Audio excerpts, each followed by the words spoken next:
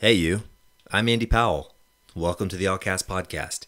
No topic is off the table. I hope you enjoy. Yeah, so you're on the brink of being a dad. How do you feel? Great. Excited. Excited? Yeah. Can't wait. We just have a lot of things at the house that we need to get buttoned up, and we're trying to downsize and organize and get the nursery set up. And so my office space, which was already a disaster, now has been pulled out, and now we're trying to relocate and make things work. Turn it into a nursery? Yeah. Yeah. Yeah. So right on. It'll be Any fears or anxieties? Nope. Awesome. No. Dude, that's great. I mean, we want to make sure that being the first birth and we're doing it at home, you know, there's always concerns like, what if there's an emergency, and then if we had like a life or death crisis and we had to deal with a hospital, that's my only worry. And so that's going to kind of be the foundation of a lot of my prayers, and a lot of my thoughts are going to be just, you know, I would prefer not having to go that route. That worries me. Have you talked to the hospital about this type of situation? No. The midwife is the one kind of guiding us and everything. Oh, yeah, she would probably know how they would handle a situation like that. Yeah, and we've got a birthing class tonight, and so we'll probably ask her a few questions as far as that goes, especially with the, you know, we've got the RH factor thing going on. She's type O negative, I'm type O positive. Mm-hmm. And so because of that, we have to be concerned with the basically her body creating antibodies if it's exposed to the baby's blood, since the baby will be type O positive. And, you know, that's a concern. But well, the only way that she could be exposed to the baby's blood is if there's some sort of mishap, right? From my understanding, if there is some sort of physical trauma, typically is how it occurs. Mm-hmm. During the birthing process, there could be like a mixture of blood, and she could start producing antibodies. Uh-huh. And if that's the case, then we probably won't be able to have more children. Okay. Because her body will already be sensitized. It'll be too late if we wanted to do a RhoGAM shot. But we're not doing the RhoGAM shot now because from everything we've looked at, you know, most people in the medical profession are like, you have to get it at 28 weeks and you have to get it at birth. And we looked at the numbers, and it's such a low percentage of benefit that, you know, of risk, just doesn't make sense. Plus, you don't know where the blood is coming from. It's a pooled blood with the vaccines and everything else. Like, I'm not jeopardizing her health. I don't know to what extent the vaccines have contaminated people's blood, and I don't want to have any issues down the line, you know? Yeah. You're still seeing people drop dead from heart attacks all day on Instagram. People just falling over. Did you see the rapper that just dropped? Yep, I saw that one. Unreal. It's just like... And people are still like, oh, I don't know what happened to him. He's in the middle of his song, falls over dead. Dead. 42 years old. That's crazy. Yeah. So, no, I'm not doing that. Sorry.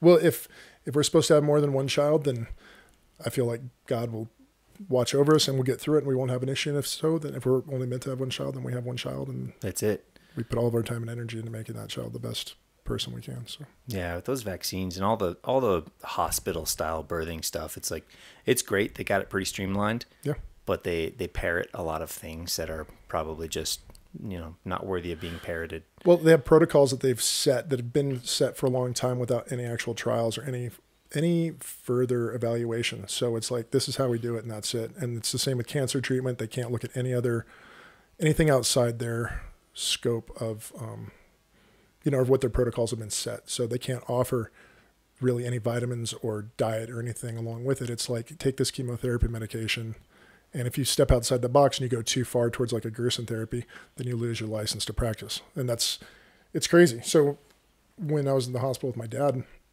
that's what was frustrating to me. It's like the doctors had their protocols and they couldn't veer outside. And because most of them are cunts, sorry, pardon my language, but bring it on. They are so fixated on making money and just doing what it takes to like paying for their Benz and their big house.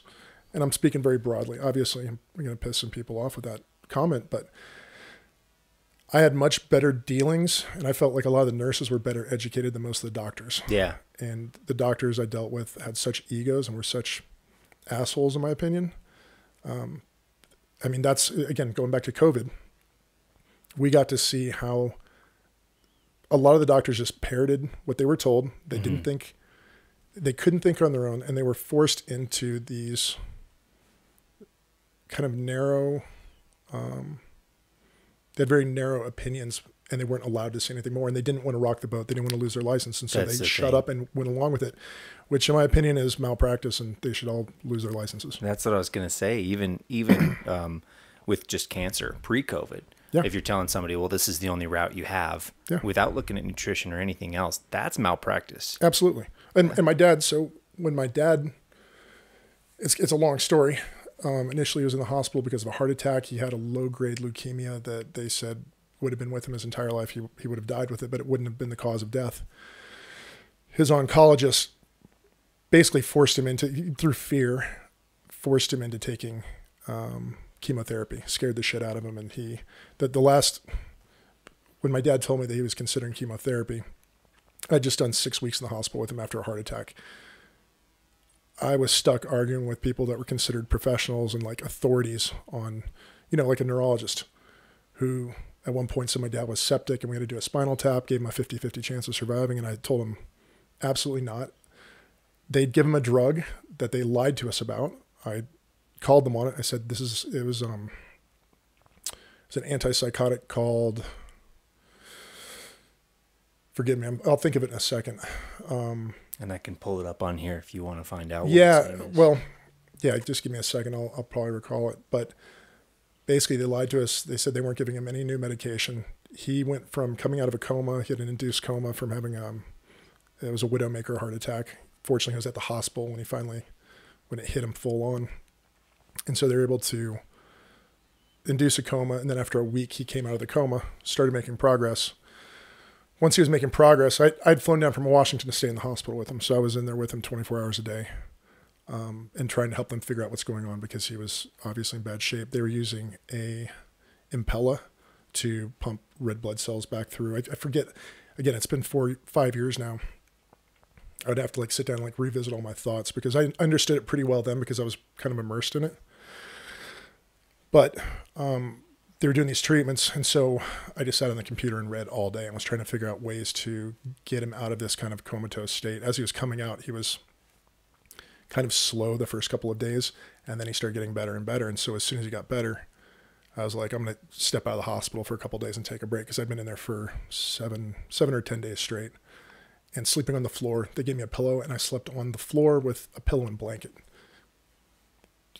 Hospitals aren't the cleanest places, regardless of what they say. There's needles on the floor occasionally. They would drop things. It was kind of shocking. But took a few days off, came back, and noticed that my dad was no longer tracking me with his eyes. When I came in, I was like, okay, I'm going to come back, and he's going to be in great shape. My brothers were there watching him.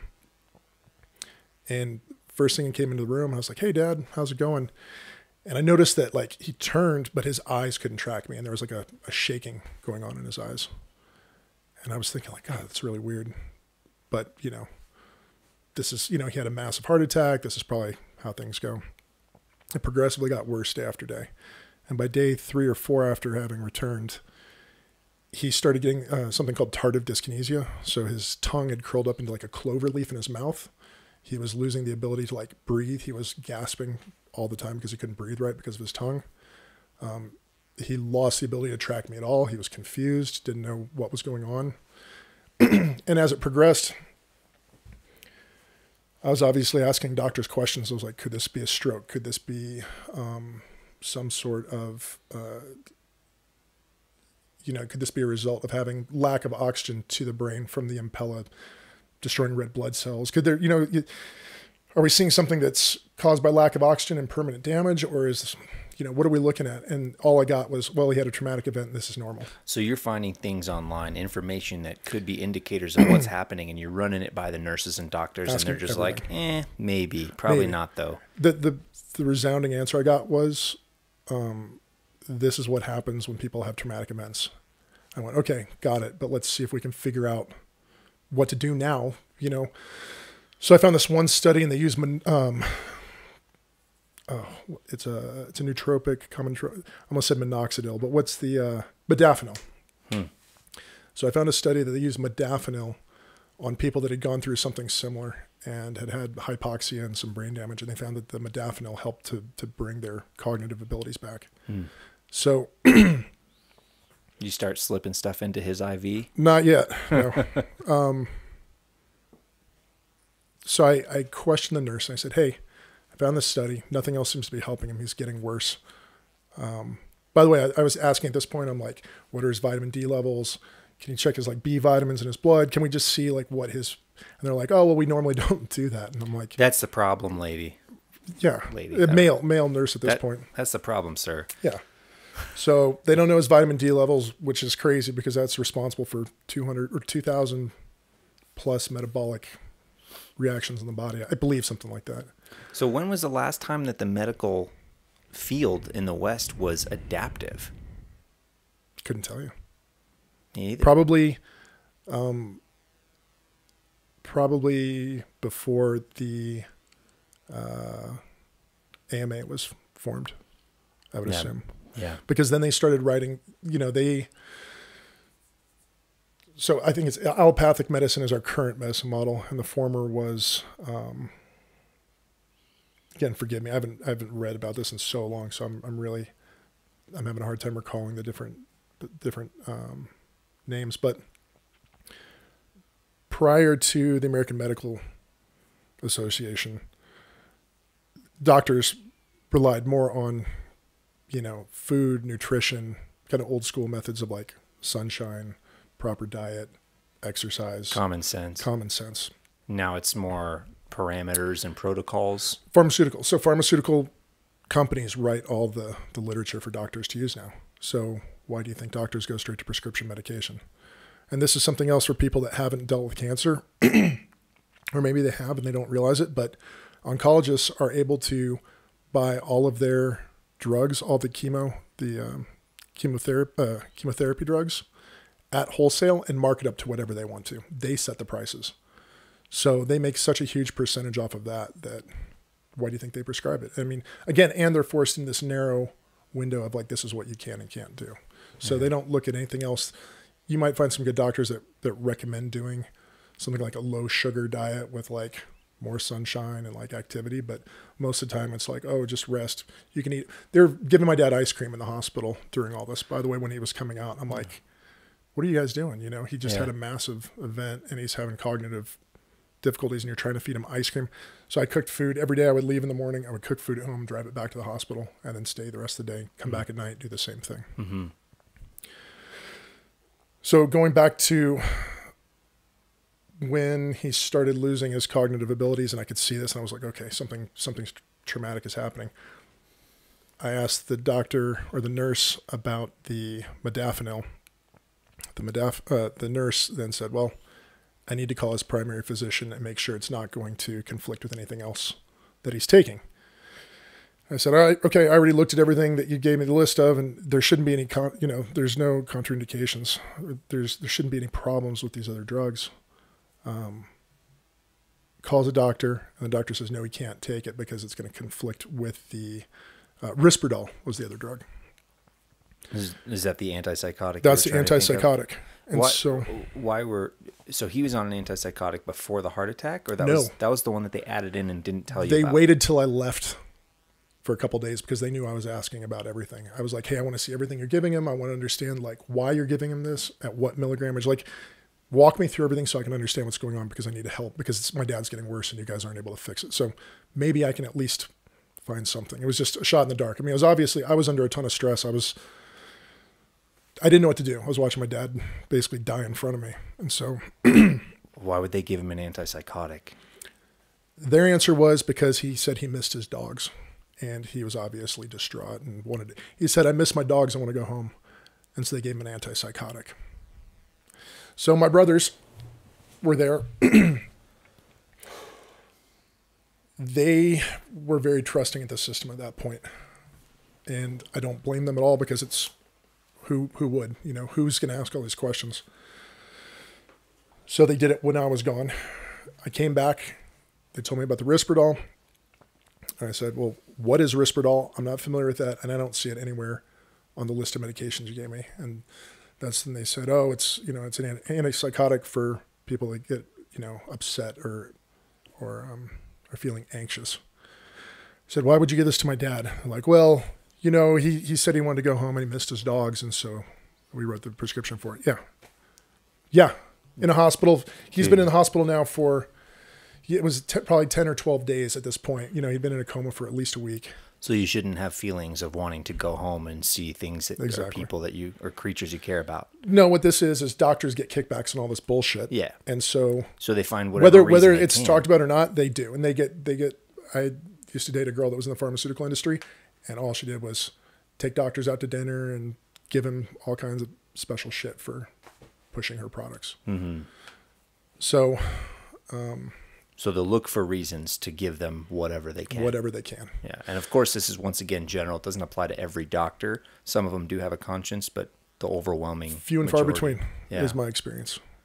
I think once you go through medical school and you're saddled with hundreds of thousands of dollars of debt in some cases, it's real easy to make excuses for doing the wrong thing when you're trying to pay bills. Yeah. And I think that might be part of the game, right? So they tell me about the Risperdal. I ask what it's for. They tell me. I'm like, that seems pretty unreasonable. This coincided right at the time when my dad started having issues. So I pull up my computer. I start reading about Risperdal. Well, side effects are tardive dyskinesia, all the symptoms that my father's having.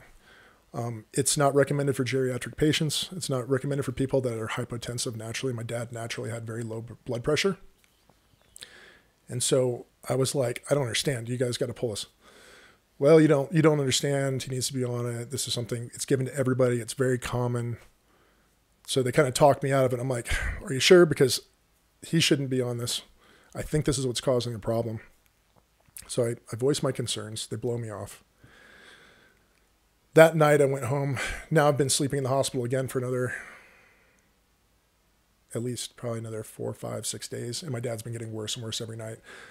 I woke up one night to a nurse kind of manhandling him. She was frustrated because he was writhing around. Now it moved from just tardive dyskinesia into like cerebral palsy almost. His right arm was curled up, couldn't move. It was fixed at his chest. He could barely breathe. He was moaning, twisting around all night. So the other thing hospitals do is they keep lights on 24 hours a day, which if you're not sleeping, you're not healing. So I would put a washcloth over his eyes at night, and I would put in, because everything's beeping and making noise and they don't take any consideration for the patient's rest, I would put in earphones with classical music on loop all night to try to cover up some of it. Well, he was writhing around and she came in and I caught her like shaking him and like getting angry. And it's a difficult position because you can't rock the boat too much or he's going to get worse treatment or you're going to get kicked out of the hospital. And so it was obviously incredibly frustrating. And so managed to calm her down a little bit and helped, I would help change him and help do, I was basically an assistant in the hospital every day, 24 hours a day for all these people while the nurses were doing things. So I think it was the following night. It was after 4 or 5 days. Things are getting worse. Find out about the Risperdal. I have not slept at nights because I'm up all night with my dad trying to protect him from angry nurses and make sure he's comfortable. If he moves, I'm up. So I'm finally like, I've got to go home and get some sleep. I'm falling apart. I'm like getting sick. I feel like hell. The first night I go home, I was sleeping on my parents' floor, this hardwood floor in North Hollywood. And we're only about 10 minutes from the hospital, which is really nice. But I finally get to sleep at, I think, 11 p.m. And at 11:30, we get woken up with a phone call that we're losing my dad. They're losing my dad. So wake my mom up, throw her in the car, fly to the hospital. We watched my dad basically expire in front of us. His blood pressure crashed to zero. And I don't know what they resuscitated him with because we were outside watching them work, but they were able to pull him back. And so now I'm like, this is absurd. This is the medicine you guys are giving him, 100%. Everything is falling into the side effects with this drug. It coincides when you gave it to him. I want him off this drug. You don't know what you're talking about. Go home tonight. They get him back to stable. Right after he just almost died. Yeah.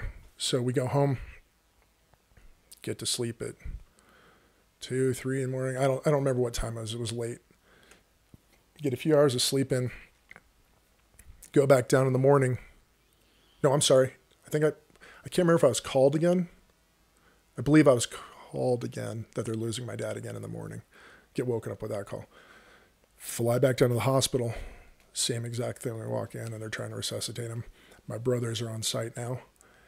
And I'm talking to my older brother, and I'm like, this is the drug they gave him. And my brother, two of my brothers are deputy sheriffs. One was a sergeant.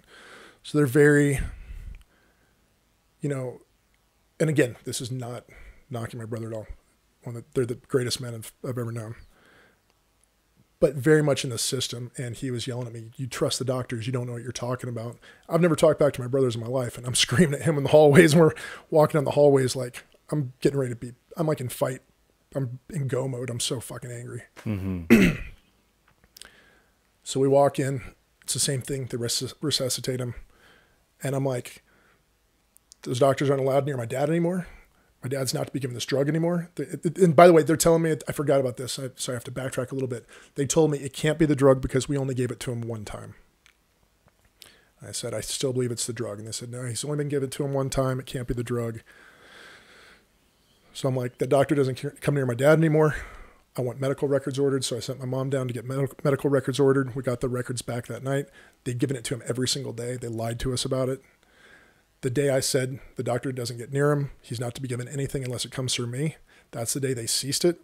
Within the time that they ceased it, to him starting to recover was 12 hours. By that night, after ceasing the Risperdal, he started coming to. I walked into the room and he actually looked at me for the first time in like almost 2 weeks. I think it was maybe a week to 10 days maybe. And yeah, so that gives you an idea of how this medical system works. They will lie to your face. They do what they want. They treat you like you don't know anything. Cut to several months later, my dad started having kind of echoes. We got him out of the hospital. Long story short, 6 weeks in the hospital from beginning to end this first time. Get him off all of that, get him through his rehab, get him home. Several months later, he started having flashbacks of the Risperdal, the same thing. Same symptoms kind of coming back. Really? And I don't know if that's a common trait of the antipsychotic. I would assume it probably was, just because of the way the brain works. I've heard of other things like this, like echoes of it. How do you suppose that functions in the body? I don't know. I don't know if it stays latent or if it just causes something else to be off. But interesting. He started having weird spells a few months later, goes back in the hospital, and now his oncologist is like, oh, we've got to do chemotherapy. And so I talked to him. I'm up in Washington, talked to him, he tells me he's going to go on chemo. I'm like, Dad, please. I just spent 6 weeks getting out of the hospital. I had to argue and fight with all these doctors. It was tough. Please let me just do a little bit of research on this before you jump into it. Cause once you're committed to this, that's it. And he said, sorry, I trust my doctor. He's a good guy and I'm doing it. And I said, okay, it's your choice. And so we lost him 2 weeks later. And just frustrating. Yeah. Towards the end, when I was doing the same thing, coming in, cooking twice a day, coming back and forth. During that chemo treatment time? During the chemo. I was cutting his hair in the hospital, cooking all his meals. I mean, and again, I had a nutritionist come in, trying to feed him ice cream, and brought in like all these desserts. I was like, are you out of your mind? Like, the nurse came in with it. I said, I don't want any more of this crap coming to his room. I don't want you guys putting any junk food in front of him. I was like, you've forced him onto chemo. He's barely hanging on. The last thing he needs is sugar right now. You're feeding the disease. Exactly. So the nutritionist for the hospital came up to try to talk some sense into me. And I basically put her in her place. And I was like, you don't know what you're talking about. I don't know how you have this job. Yeah. To be honest, I don't know if I even said that out loud to her. I was being pretty middle of the road trying to keep the peace there. Mm-hmm. But I was like, he's not eating ice cream. Sorry. And I made sure it was very clear. I actually threw one of them against the wall one day because I was so pissed off. I kept bringing it up and just left a mess in the room because I'm like, I'm done with these people. Yeah. But at the end, my dad's, I don't know if they're his exact last words, but it was at the last couple sentences, the day he could still talk, because I could see him sliding downhill. He said, I think I screwed up. With the chemo. And I was like, yeah, well, Dad, you made your decision. There's nothing we can do now, so we're going to have to ride it. Yeah. And I was still trying to find ways. I was still trying to order labs to try to figure out what was going on, if we could pull him back. And his primary doctor came in and said he's got 2 days. And that's when I was just obviously crushing. And I said, I don't understand, And his primary doctor said, yeah, he should have never been on chemo. I was like, they got to consult a primary care physician for the antipsychotic, but not for the chemo. Because the way the system works, that doctor won't step on the other doctor's toes, even if he knows it's wrong. So I pulled a nurse aside and I said, what the fuck is going on? Because I was getting pretty close to all the nurses. They've seen me there for several months now. And the nurse I pulled aside outside broke down in tears. And she said, this doctor does it to everybody. He puts everybody on chemo when they shouldn't. He has a palliative care team and a hospice team that he runs as well. So he puts people on chemo. He has the hospice team come in, and then he offers end-of-life care with his palliative care team, and he makes a fortune, and he does this to everybody. So he's using the system to kill people and profit off of Exactly. it. Is that guy still practicing? I assume. I wrote to a couple different attorneys in the hospital and never got any word back from anybody. And at that point, I just went for my mental health and for my families, because I was obviously thinking the day my dad died, I was leaving the hospital and that doctor crossed the street in front of me in the crosswalk, and I was a hair away from running him over and dragging his body down the street. What stopped you? I don't know. Yeah. Wow. Yeah, it's just none of my makeup, but yeah. Yeah. So then after that, you just kind of let it go? Because focused on trying to take care of my mom. Yeah. Keeping her sane. I was living in Washington at the time, so making, several, maybe a half dozen trips a year back and forth to visit.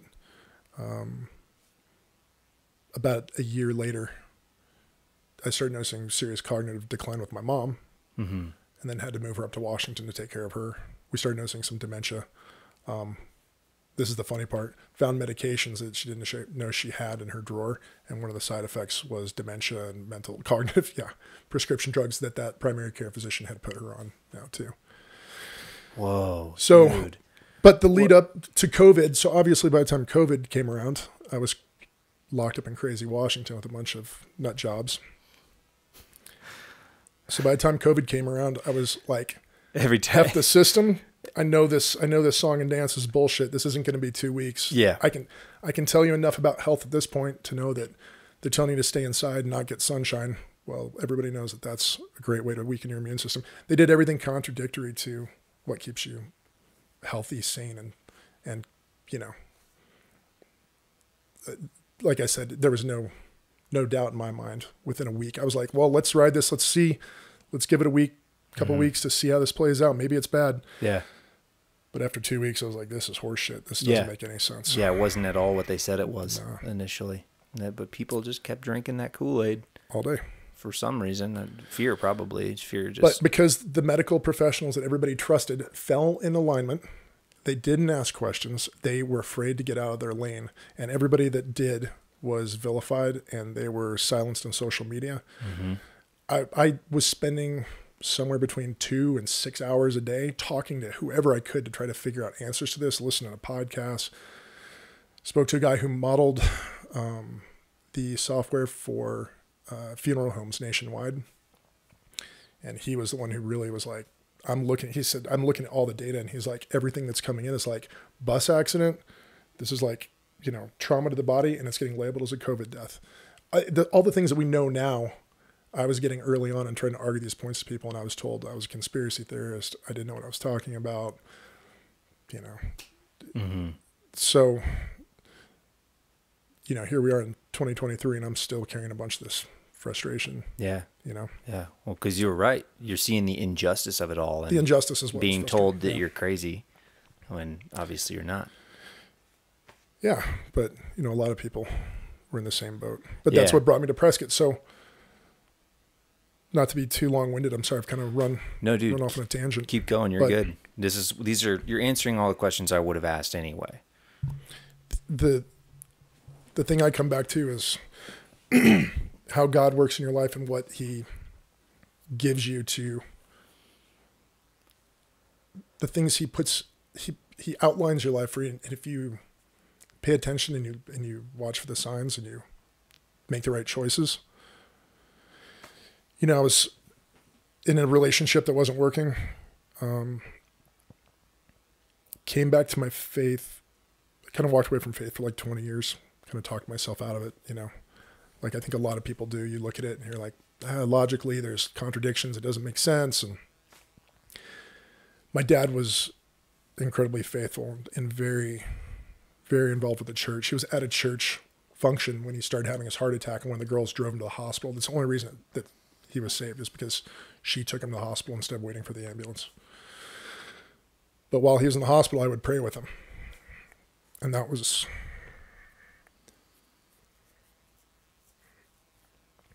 the first step.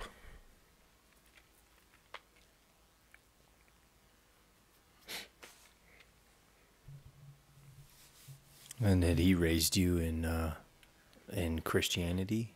When I was young, it wasn't really anything that we even discussed. I went to a Lutheran church in junior high, and that was kind of stepping into it. We moved to Texas when I was a teenager, and I went to a Baptist church. That was kind of where the community was at. A lot of the kids were going there. So I always kind of had faith, but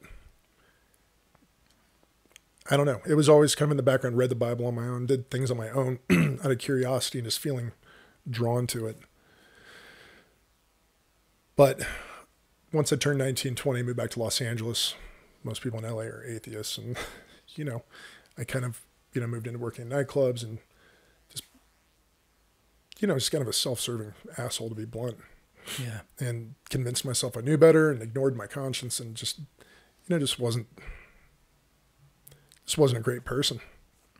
So once he got sick, I kind of came back to it. This is 2018. He passed. And then when 2020 hit, like I said, after a few weeks, I was like, this is so evil and so twisted. It feels like so much more than just fraud and just, you know. Yeah. I think you and I probably saw it similarly at the time, as far as it's so obvious. Yeah. It's so obviously bullshit.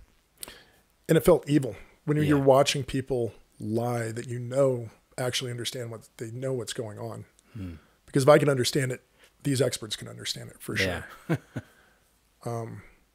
I started praying, I think around November, December of 2020 is when I really started like picking up the Bible again and listening to I got drawn back to Revelations because there's so much interesting stuff in Revelations. And when you start looking at okay, things are getting biblically twisted right now, things are getting really crazy. I'm like, okay, well, Revelation seems like a good place to start. And so I started listening to that at night, praying. And as soon as I did that and started trying, I moved away from trying to control my life so much and just started asking for help. And things one after another just started. You know, my mom got ill with dementia, had to move her up to Washington, which began the divide with the relationship that wasn't working out well up there. So it opened the door for this to happen. And at the time it was stressful and hard and obviously kind of heartbreaking. But it opened that door for her care, which then moved into finding a better place to live because she, you know, again, on far leftist island, there's just not a lot of opportunity for... Oh, you're on an island up there? Yeah, we're in Vashon. Okay. Beautiful island, but very, very, very leftist mentality. And if you don't think that way, you're not part of the group. And there was a handful of people that I could consider friends of the island, and everybody else looked at me like I was, you know, I wasn't one of them. So I found Prescott after looking nationwide, and it moved us here. And within a few months, I met Natalie, my new wife. We've got a baby on the way. It's like, you know, incredible. Kind of got set up into a good spot pretty quickly, huh? Yeah, but it was as soon as I stopped trying to force everything in my life, and you know, the idea of of letting go and having faith is really difficult for people that are, you know, that I think are, I don't know if I'm a type A personality, but I like having control over my life. And so I feel I've always been the kind of person that's like, I'll figure it out. I'll do it on my own. I can handle it. I can do it. And so to let go and have enough faith to say, okay, God, I need help. It's tough. But as soon as I did that, it's like, doors just started opening, and it was like the most miraculous ways. Things just line themselves up. So that's amazing. Amazing what happens when you surrender. Yeah. And you grew up in California. Yeah. How old were you when you moved up to Washington? Well, I grew up in California until I was around 13 or 14. Oh. I was getting into a lot of trouble, ditching school. I was getting, mixed up with kids I was hanging out with kids, 4 or 5 years older than me, and drinking and smoking pot and, just being a jerk. So my parents, and I had a very overbearing grandmother that was not healthy to be around. And so my parents decided it'd be good to move me to Texas. Moved to Texas for 6 years. Moved back to California when I was 18 or I think 19. And then, there's a bunch of moves in between. Ended up in North Carolina for a year. That's a whole other thing. But I moved to Washington in 2015 when I could see California was kind of coming off the rails. I was just seeing, that was during the Trump and Clinton, building up to that election, and the cops weren't doing their job in the neighborhood, and I'm running homeless people out of, abandoned buildings next door, and they're throwing trash in their yard, and I'm finding needles, and it was getting to the point where it was just, you just can't live that way. And so I convinced my girlfriend at the time to move back up to Washington, where she was from, to this island. Mm-hmm. And then you were there for how long until? I think five or 6 years. And then you moved to Prescott? Prescott, yeah. Right on. Yeah. Wow. So when you started reading more about Revelations and kind of seeing some commonalities with COVID, were there any specifics that stood out to you as far as this is what's happening? I think it's the same thing that everybody gets out of Revelations, right? You look at I believe it's in Revelations, but the mark of the beast on the right hand or the forehead. And, you're hearing about these digital chips. As soon as the COVID passport thing, Yep. I was like, okay, this isn't about safety anymore. This is about control. And whether or not this is some biblical prophecy, I'm going to at least read it and try to understand it, because nothing else makes sense right now. Yeah, and at least that way, if it's not, you could rule that out and move on to the next possibility. Yeah, just trying to wrap my head around it. Mm-hmm. And to get into, it's obviously a lot of, I don't know, trying to interpret Revelations isn't exactly easy. Yeah. There's a lot of metaphors, and you have to ask yourself, is this, what is this symbolism? So I was trying to read more into that and understand other people's approach to it and their explanation.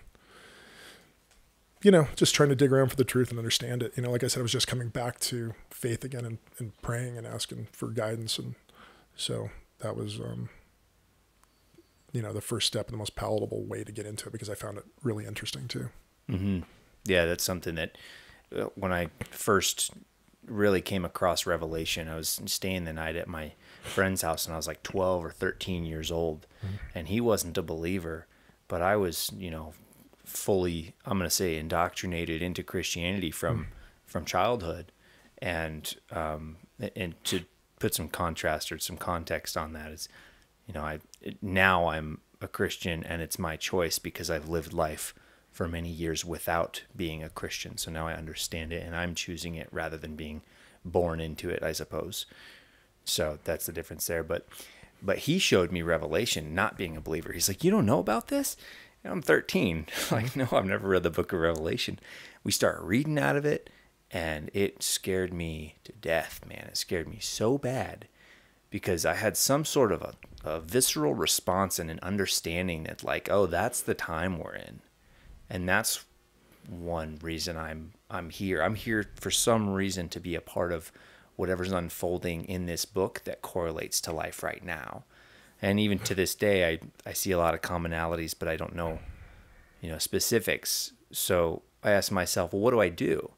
What can I do? I'm just one person. There's so many people. There's so much stuff, like you said, I can't control. Mm-hmm.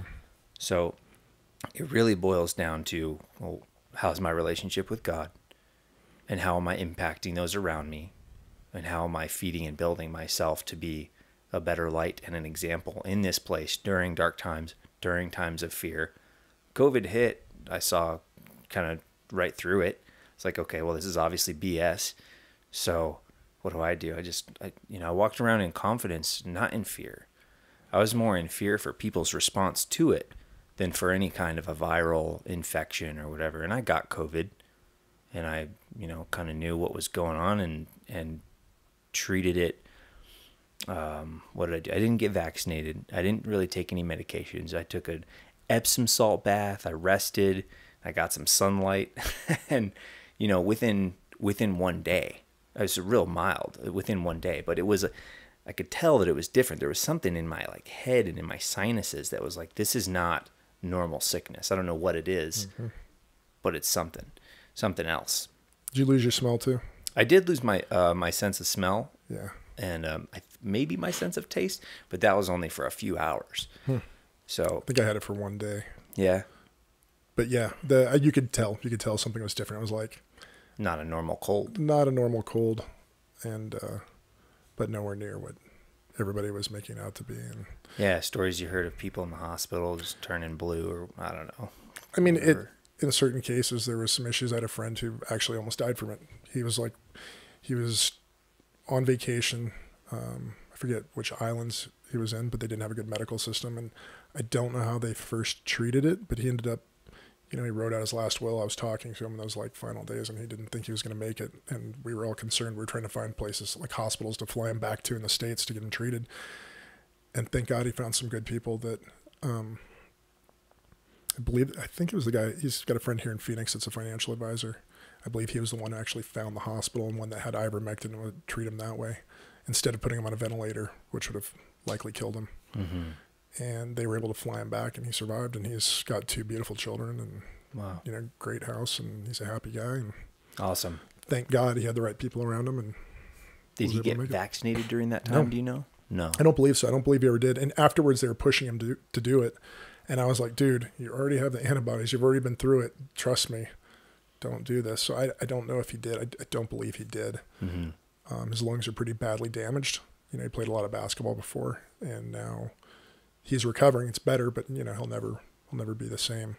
But my argument is better to have that than to be dead. I mean, we're seeing some people get 1 shot and they drop. Some people it's 2 or 3 boosters and but we're seeing people now dying of heart attacks and strokes at an unprecedented level, and people still aren't admitting to it. And I think a lot of people are so hard-lined, these advocates for the vaccines and these you're killing grandma, those people are it was so much of their identity that I don't know if they'll ever be able to admit what they caused, the harm that they caused to other people by being sheep. Yeah. Yeah. They're using information to gaslight people on a mass level. You heard that phrase, mass psychosis? Yeah. Dr. Desmet. Matthias Desmet? Maybe, I don't know. I don't recall. Mass formation psychosis. I think it's just mass formation is his term. Yeah, that's right. Yeah, but they're blaming all of these heart attacks on other things. Oh yeah, just openly. Hiking. They blamed coffee at one point. They blamed. I mean, it's crazy. Too much black tea. It's insane. Yeah. So at this point, if you're watching mainstream stuff and believing it, you're part of the minority, I'm guessing. I would hope. I hope. Because the lies have been so outlandish. And so easily, I mean, you can go back and watch clips from 2020 of all these MSNBC anchors telling you to get vaccinated, or in 21 maybe. They're telling you to get vaccinated. Oh, it's 100% guaranteed. You're not going to get COVID, and you'll survive it, and you won't transmit it. And it's we know all this spread, is, and it's all lies. I mean, they're offering hamburgers and donuts to people to get vaccinated. And anybody with any common sense knows that it was a completely new therapy. And sorry, I'm not taking that risk, no matter what you say. Yeah, even my job, giant corporation, says they're like, okay, well, if you submit your vaccination status, you'll get these incentives like a mug or a bag. How convenient. Or stupid little crap that doesn't really matter in comparison to your life and what it might do to you. The other thing, I mean, I can kind of make an excuse for adults. Just working a lot of hours, not having the time, and just going, oh, well, I trust my doctor. I don't think that way, but I could understand it. But the people that took their children in to get stuck in the arm with something without doing any research, and then now kids are having myocarditis issues and all these other issues, those parents, they're the same parents that are taking their kids to these drag shows, you know, the transgender drag shows. They shouldn't have children. They should be. It's child abuse. It's child abuse. Yeah. Yeah. That concerns me more than anything right now. It's a gene therapy. It's not even any kind of. It's not a vaccine. Anything. It's not a vaccine. No. And they went and they changed the definition of vaccine in the medical dictionary, I think, to accommodate this thing. Yeah. But speaking of the drag shows and the kids stuff, you were volunteering or are volunteering at the local high school. Yeah. Correct. How's that going, and what do you see there as far as the woke stuff? I mean, being in Prescott, obviously we're going to be in a much better place. There are kids there that I don't want to speak too much of it. I don't think it's my place, and it's kind of a private issue. But just, I'm volunteering down there because I'm concerned for the community. I have a child that's going to be growing up here. And I don't want to see this town turn into what Los Angeles and Washington looks like, because it's a nightmare. People are closed-minded. They're crazy. They don't think for themselves, and it's no place to live. Homelessness is rampant. Drug use is everywhere, and people don't have faith there, and they laugh at you if, they'll ridicule you if you say you have faith. It's just a very upside-down world. And people come to Prescott and they love Prescott, and they're like, oh, I love it, except all these Trumpers and all these religious fanatics. And it's like, and people carrying guns. And I'm like, well, why do you think it's safe and people are happy? It's like, the community is safe. People care about each other. And so I wanted to volunteer at the school and just make sure that kids here are like safe. And God forbid, like an active shooter scenario or something happens. I have a background in security, and, I'm 45, but I'm in reasonably good shape. I can, I have experience that could be useful in that situation, and the rest of the guys who are volunteering are far better trained and more equipped than I am, and we have a couple special forces guys, and we've got just other members of the community that care. And the idea is, to get in there and just to be positive male role models for kids, to have a presence, and to just make sure that things are safe there, and that's it. And you definitely see the kids that you can tell are struggling. There's kids still wearing masks, which I find incredibly frustrating. But that starts at home, and the parents are the ones who are going to have to, the question I have is like, how do you communicate to parents that are that fearful and get them to open up their mind to the fact that they're damaging their children? It could be, not just that the kid could be doing it on their own, because, remembering what my high school experience was like, it was not very fun a lot of the time. Kids can be really mean to each other. Yeah. So wearing a mask might be just kind of a way to put yourself into a bubble and to hide from from ridicule. I mean, of course it's going to bring on some sort of ridicule because you're still wearing a mask when it's not necessary, but it can be kind of a shield in a way. But you see the group too. There's a group that is doing it. It's kind of the little socially awkward, the kids, you can tell they're not athletes. And not to say, I didn't see anybody picking on them, but everybody has their cliques. I dropped out in 8th grade because I just didn't fit in school. I hated school. I never felt like I fit in. And so I was living in Texas, and I was like, I'm not going. You can't make me. I'll run away. And so all right, get a job on a ranch and do homeschooling. And so I chose to do that. But these kids, it's, again, I think this is about the best community you can have a child in a public school, but it's still concerning. It's still, knowing that the college here is extremely liberal, and there are some liberal teachers in town, and you're seeing a lot of this transgender stuff getting kind of forced on kids in classrooms, depending on what news source you're getting, because everybody's getting, the algorithm sends you things. And so a lot of my friends in California have no idea that it's becoming as rampant as it is.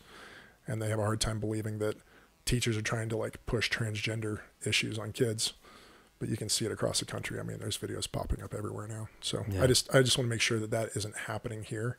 And if, again, there's only so much you can do, but just trying to present trying to be a positive role model, just be around them. That presence. The presence. Really big deal. Yeah, you don't have to say anything. I think if you just live your life the best way possible, you know, you pick up trash on the sidewalk, even if nobody's around, you just do things that you know you should be doing. You know, eventually somebody's going to see it, or it's going to carry over. And that's the only way to keep your community, I think, safe and moving in the right direction. Do you see any kind of signs of the trans stuff being pushed at the high school? No, I mean, Yeah. and again, I'm not in the classrooms. That's not our place is more to kind of secure the perimeter to make sure people aren't sneaking onto campus if they shouldn't be, because that is happening. You know, it does happen. And again, with our backgrounds, you know, we're able to come in and find some weak spots and point those out to the security staff there and to the, you know, the people, the admin, and then work with them to help kind of fortify the, you know, the campus. Right on. So. Right on. Yeah, you mentioned that you were in security before, doing celebrity protection, right? Yeah. What was that like? It's not glamorous. It's just a lot of travel, and Yeah. you're living on somebody else's schedule most of the time. So I kind of went between that. I managed security teams for different nightclubs around Los Angeles, down in the Hollywood area. And kind of did that for about 15 years, on and off. Yeah.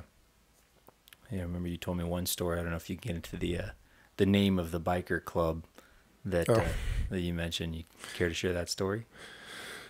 I'm trying to think of there's like a couple with the same. I can pull it out if you don't want the name in Mongols. there, but it was the Mongols. Yeah. I mean, I was at an MMA event where they ended up stabbing 3 people right in front of me. Had like a 200-man riot. 200. I'm estimating, Yeah. but yeah, a huge chunk of the crowd. They were all there for one of their guys fighting, and they were throwing trash at the ring because they didn't like one of the officials made a call and held the action for a second. They started throwing trash, and one person threw a cup back in that direction, and there was a wave of about 200 people that rushed the stage. Whoa. And, yeah, sheriff's department came in with pepper guns, and it was crazy. But yeah, we had a shooting at the club. We had a couple incidences, but yeah, not shot directly at, but you know, guns out and firing, and 10 or 12 of us on like 14 or 16 of them, and bottles being thrown, and bike rails and stanchions being swung, and you know, chaos. Yeah, it sounds like it. Fun in memory, and terrifying In the moment. Not even, I shouldn't say it. It's not terrifying. I mean, you obviously have an adrenaline pump, but there's so much chaos when those big fights break out that you just kind of go on autopilot and try to manage Try not to get slashed melee with something or hit with a bottle or whatever. Yeah, you're trying to watch hands and you're trying to keep people back, and it's hard when stay alive. Oh man, it's crazy sometimes. But there's been a handful of those over the years, and that's the nightclub. That's just, and the nightclubs are getting worse every year. I mean, by the time I left, one of the places I was working at, I think I just left because they were starting to allow gangbangers in, and I was managing the security, and we'd had a couple of problems. I was like, I'm out of here. This is bullshit. And I think it was about 3 weeks later, the front door guy got shot in the leg. Oh man. All right, I'm done. Yeah. That's a good sign. I think I'm done with this business. Yeah. What'd you move on to after that? I think I went back into celebrity protection. Okay. Got called to work with a big A-list client, and it was a good opportunity, and didn't really want to go back into it, but I'd been kind of just traveling and trying to do some photography and some things on the side, and needed to pay the bills. And so. Okay. Photography. Yeah. I've seen some of your photography. It's good stuff. Thanks. With the celebrity protection, did you ever have any incidents where you had to actually engage with a person, or is it just kind of?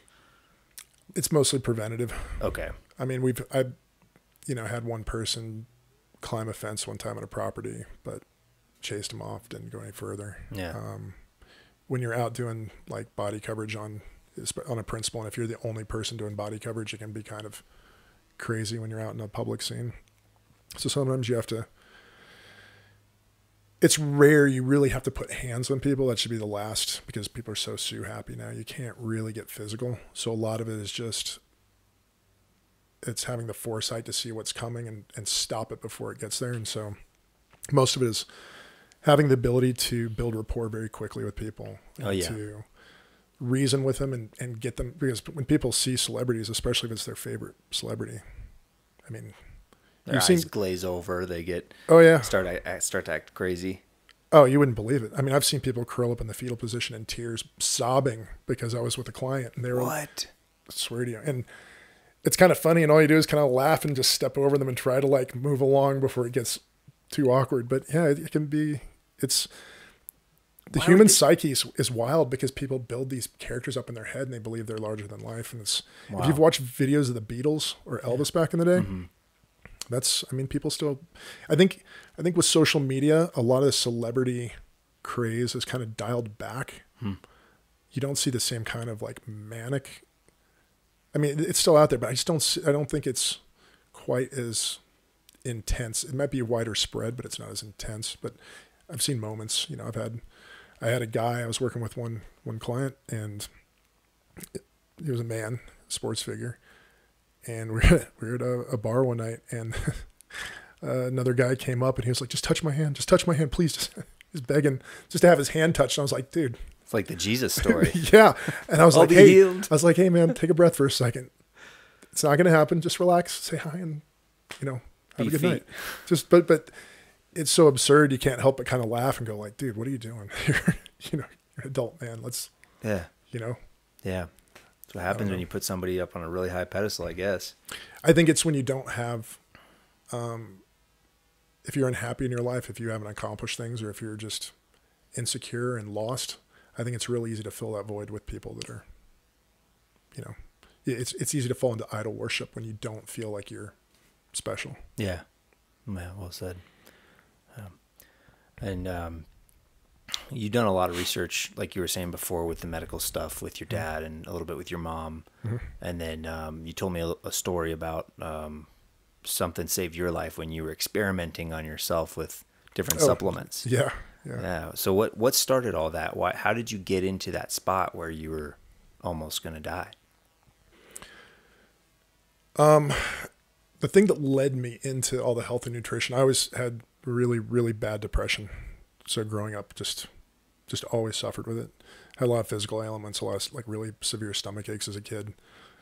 My grandmother was feeding me Coke and hot dogs and TV dinners most of my childhood. And so, as a kid, I didn't understand it. I just knew I was sick all the time and I was always in pain and depressed and couldn't figure it out. It wasn't until like my early 20s that I started to see a correlation. I noticed if I drank coffee and I ate something with high sugar, like if I had like a banana and a coffee, I was ready to slit my wrist like an hour later. And so I started going, oh, okay, well, I know when I have this and this, I have a really strong reaction.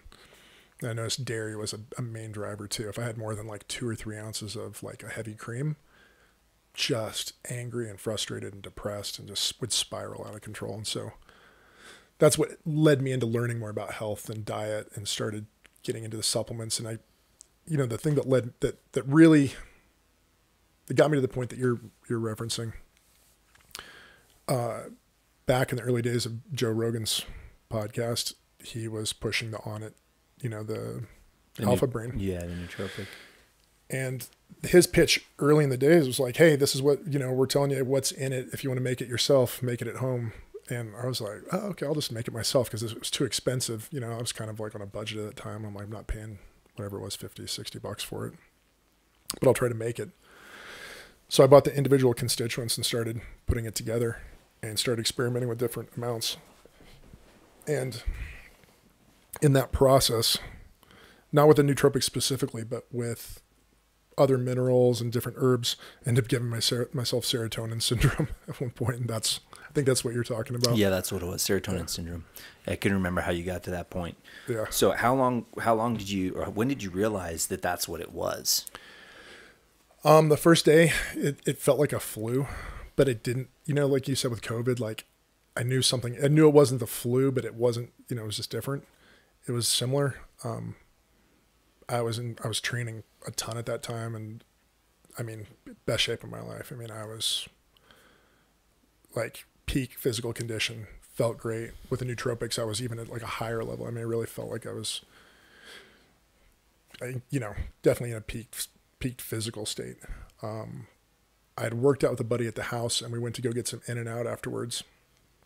And I had just taken like some supplements before I left the house. Went to get food. When we came back, I'm like, I just feel a little off. I'm like, why do I feel off? I'm like, I've never felt this healthy. I've never felt this good. What did I eat? Because at that point I realized how sensitive I am to certain things. I started kind of like looking at it, and I was like, well, I just started taking this stuff called rhodiola rosea, which is just an herb. I wasn't aware of it at the time, but it's a mild MAOI. So it's a monoamine oxidase inhibitor. And monoamine oxidase is the enzyme that breaks down different amino acids. So and it causes the cascade from like serotonin into, 5-HTP into serotonin, which is 5-HT into melatonin. And so just knew something was off. Didn't feel well. That night it kept getting worse and worse. Tried to eat a little bit the next day, and I noticed I think I ate a little bit that night and felt sicker, and it correlated with the meal. And I was like, it's weird that I would feel worse after eating. And the next morning ate some food and got worse. And was trying to put it together. I'm like, okay, it must be something I took. And so I didn't really have that figured out until like maybe day 2 or 3 when I started getting really, really ill. I was having my lungs fill up with fluid at night. I couldn't sleep. I was getting some neuropathy. So my fingertips were getting like pins and needles. And I mean, when I say I couldn't sleep, like couldn't sleep at all. So I would just lay in bed and cough and hack. And it was just really uncomfortable. Massive migraine headache. Really hard time like seeing, and I was trying to teach martial arts at the same time, so I was super sick. I would go run a class. Like I said, I knew it wasn't the flu. I didn't feel like I was contagious. I was just like, but something is making me sick. And so by day 2 or 3, I started looking through everything, and I was like, oh, I think this is lining up with serotonin syndrome. And I think by day 3 or 4, I was like getting pretty bad, and I was starting to get desperate, and I was looking around for a drug called cyproheptadine, which is what they use in like a clinical setting for it. I called my ex-girlfriend who had worked in the pharmaceutical industry, and I knew she was working with neurologists, and I was like, hey, 90% sure I have this thing called serotonin syndrome, trying to get a hold of cyproheptadine. Are there any other options? Because I'd rather not do this, but I'm kind of stuck and looking for information. And she went, she's like, let me talk to a doctor. So she happened to be friends with a guy who was a leading neurologist. Convenient. This is 2010-ish, 2012, maybe 2012, many years before my dad and this whole thing. So this was kind of my first foray into understanding this better because of my experience with this whole thing. And so the neurologist comes back to her and says, sounds like your ex-boyfriend is on Google a little too much. Tell him to go to the hospital and quit trying to figure it out himself. And so me being stubborn, I was like, tell him to go fuck himself. There's no way possible. I'll die before I go to a hospital now. Fuck him. I'll figure this out. Yeah. Sorry about the language. Oh, you're good, man. Okay. And so I dug my heels in, and I just kept getting sicker. And it got to the point where I was having I would be walking and black out for 4 or 5 steps, still not sleeping at all. Whoa. I was coughing up. I was filling a 32-ounce cup full of fluid from my lungs every night. Whoa. I was literally drowning from, just couldn't clear the mucus and the fluid. And I was having and still teaching martial arts. So I was driving an hour in traffic and teach a Krav Maga class because the head instructor was, I think, in Israel at the time. And so I was filling in for him and running the class. So I was a mess. And so I think it was by day 6, I went to my roommate, Brent, who I think you met briefly. He was at the wedding. Oh, yeah. Okay, Brent. He was in the main house. I was in the back room. And I went in and I was like, dude, I think I'm dying. I need you to take me to the emergency room right now. Because I was in the shower and I didn't know where I was. I had no idea where I was at. Didn't know what was going on. I just felt this overwhelming anxiety. Oh, man. And he's like, okay, let's go. And I'm like, oh no, I've got to teach the Krav class. Let me go teach class. When I come back, I might have you take me. So taught class, got back, and I just had it set. I was like, I'm going to figure this out tonight. I got to figure this out. I knew that the next step after getting the neuropathy and all these other things that were kind of building up, I knew the next step was kind of coma and then you're done. So I'm like, okay, I'm giving it one more day. Couldn't sleep. So I was just reading all night and I found some obscure paper about copper and monoamine oxidase, and it was from the University of Washington, some paper, and I just stumbled across it. And then I started doing the math, and I was like, oh my God, I was taking all this zinc. I was taking like 50 milligrams of zinc a day, and I don't have any copper in the house. So we had old galvanized pipes, and started doing the math. I'm like, okay, I was getting too much zinc. I was blocking my copper absorption. I took a monoamine oxidase inhibitor. Okay, maybe it's copper. I was like, this is my Hail Mary to see if this is what it was. And so I crawled the block. I had 1 block walk to GNC. So in the morning, as soon as it opened, I crawled my ass down there and bought 2,000 micrograms of copper. I'm like, okay, I'll break it in half because I don't want to throw my system off anymore. If I'm wrong, I'm going to go to the hospital and they're going to pump me full of stuff and put, I'm going to have a $30,000 hospital visit because I'm not going to survive. It's amazing you had that thought in that state of being. I mean, I was a mess, but I was trying to walk myself through like what options were. Mm-hmm. But the copper was the only thing I could figure out. I tried everything else. I couldn't eat. So I couldn't eat for the 6 days either because anything I ate, I believe, was causing more of a serotonin feedback loop. And so the 2 things I found that I could eat without making my symptoms worse, I could eat a bite of sweet potato and 2 or 3 blueberries. Mm-hmm. And that was all I could tolerate. And so I would eat that a couple of times a day. So no calories. I'd lost 20 something pounds at this point by day 6. Holy crap. So I was like 192 pounds, I think. Wow. And like frail. But I took this copper, got home, cracked in half, put it under my tongue. 20 minutes later, headache lifted. Felt like a release in my ears. I could hear like almost like a whistle, like all the pressure in my head went out. And that night I was able to eat again and start like within, again, 8 or 10 hours, it was like instant and things started resolving from being copper deficient. That's amazing. So do you know now what copper does in the body or what the lack of copper, how it would contribute to those symptoms? I mean, it's just a key component of the enzyme, of creating enzymes. Creating enzymes, okay. So I just started playing with a peptide that is my new, again, like another direction I'm moving in right now, just trying to understand them. I started playing with GHK-Cu, which is a copper-containing peptide, and it's used for collagen and skin, skin repair. But it actually turns on and off a lot of genes, turns off a lot of cancer genes, and turns on some other more restorative healing right genes. On. Yeah. So my understanding is very limited. I've just done quite a bit of reading on more on people experimenting with themselves and what they're, what they've been posting. Yeah. So right on. Key component. So it's very important. And if you're not aware of your minerals, I think a lot of people are really sick because they eat like crap. And so they're not getting adequate minerals that way because most of our food sources are horribly corrupted. And so if you're not getting good grass-fed meat and, going out of your way to eat healthy, you're probably in a deficit and probably causing some big problems down the line. Yeah, let's talk carnivore. Okay. So I'm partway through the book, The Carnivore Code by Paul Saladino. Cool. And he's saying a lot of stuff that's really kind of blowing my mind. And, a little bit of it made me think, okay, well, it almost sounds like everything is bad. And I don't want to believe that because of, all of these beliefs I've built up over time about what's healthy and what's not. Mm-hmm. He's kind of taken all of that stuff and thrown it to the wayside and presenting a whole new perspective on what is and what isn't healthy and why. Mm-hmm. One thing that I really like that he's doing in this book is he's saying like, all right, well, here's this vegetable and here's what's healthy about it. Mm-hmm. And he says that. And then all the stuff that supports that health doesn't ever talk about, well, what might not be healthy about it too. So he goes into both sides of it. He shows this is what's healthy about it, but this is also what it's doing in your body, which is really bad. Talking about the lectins and the lectins and the oxalates. Mm-hmm. Yeah, so all that kind of stuff.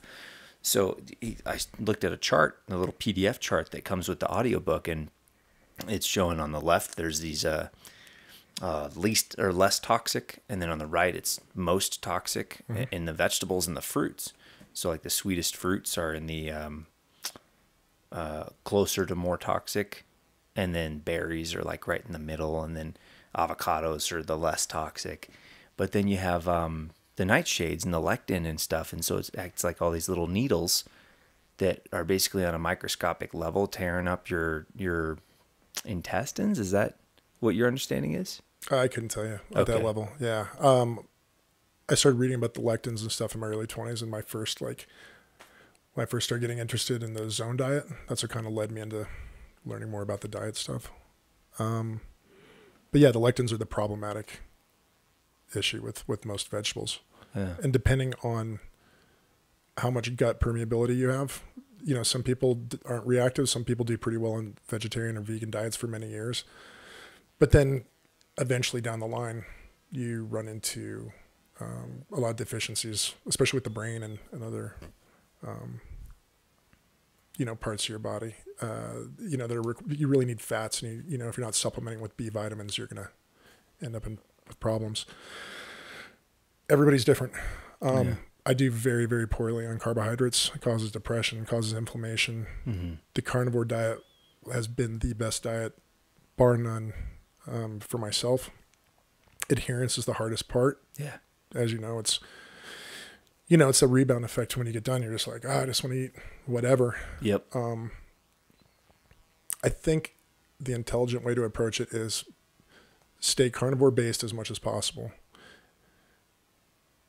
Really try to stay away from the high glycemic, dopamine hitting fruits and candy, anything that's really going to cause that addictive. Because after a month to 6 weeks, you kind of get those cravings out of your system. If you allow them back in, you're going to start having that problem again. So you just have to be disciplined. Mm-hmm. And I think things like winter squash and certain low glycemic fruits are good. The theory of honey with certain fruits along with meat as kind of a staple is probably good. You just have to find the fruits that work for you. Blueberries typically for me cause a little bit of depression if I have too many, which is weird. I don't know anybody else like that, but I found that to be, I'm a little sensitive to blueberries. As I'm getting older, I notice the more carbohydrates I eat, the more body fat stores. It's just harder to get rid of. So the more I lean towards carnivore, the better off I am. So when you do carnivore, I've heard that carnivore is more to be used as like a reset for the body rather than a lifestyle. So you're talking animal based. What's your approach at that? Do you have like a percentage of like 80% meat, 20% everything else, something like that?